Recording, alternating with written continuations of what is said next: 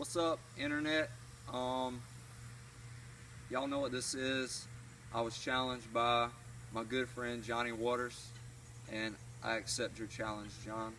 I think it's important though to not just let my wife dump water on my head, but to take a pause for the cause and note what it's really about, and that is ALS, also known as Lou Gehrig's disease, which is a disease that affects your brain cells and your spinal cells.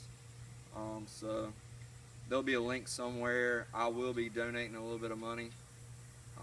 So if you want to donate as well, I think they've raised like $40-some million, which is great.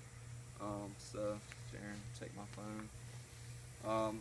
First off, I'm calling out Darren, Sammy, and Sarah to do the ice water challenge. I got a long hit list here, along with Brianne Holly, my mother-in-law, Miss Nan Holly.